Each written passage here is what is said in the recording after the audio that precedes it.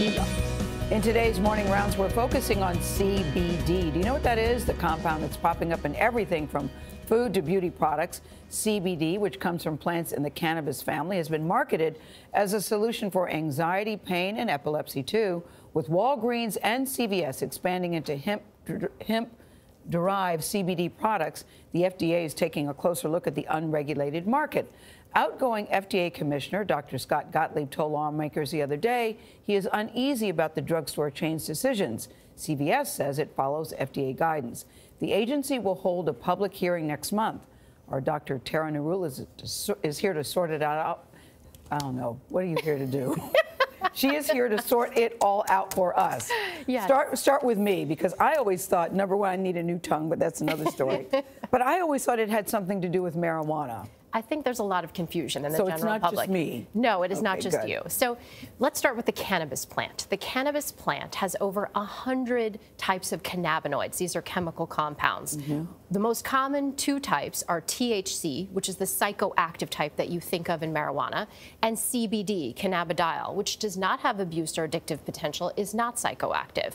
We know that the body, we learned this in the 1990s, has our own endogenous cannabinoid system. We produce our own, and there are receptors spread throughout our brain, multiple organs in our immune cells. So it makes sense that these products may have some effect on the different parts of the body as they claim. Although at this point, the market is really way beyond where the science is. So even though it comes from the cannabis family, it cannot get you high? No, not CBD. Yeah. But that's really interesting, because every once in a while these things pop up, St. John's wort and ginkgo biloba and this and that and the other thing. And so this feels like that. But what you're saying is no, there's actually, with these receptors and our own ability to produce it, there is something that's connected innate, yes. Yeah. I mean, we learned about this just in the 1990s. So yeah, but is there scientific evidence that it's an effective treatment for pain or anxiety? Very good question. Well, the best evidence... Thank you, doctor. The best evidence comes from studies on epilepsy. So in 2018, the FDA did approve a drug, Epidiolex, for use in 2 rare syndromes of sort of refractory seizure disorders in children.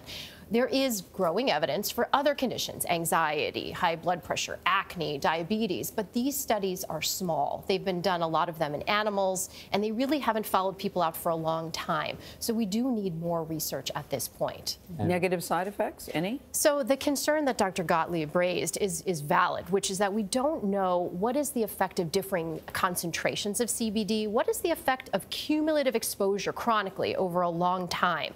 In addition, we know that a lot of CBD products that are out there now are mislabeled. There was a study in 2017 that showed 70% of CBD products on the market are wrongly labeled. They either have other things in them, they don't have the amount of CBD they say they have in it, either less or more.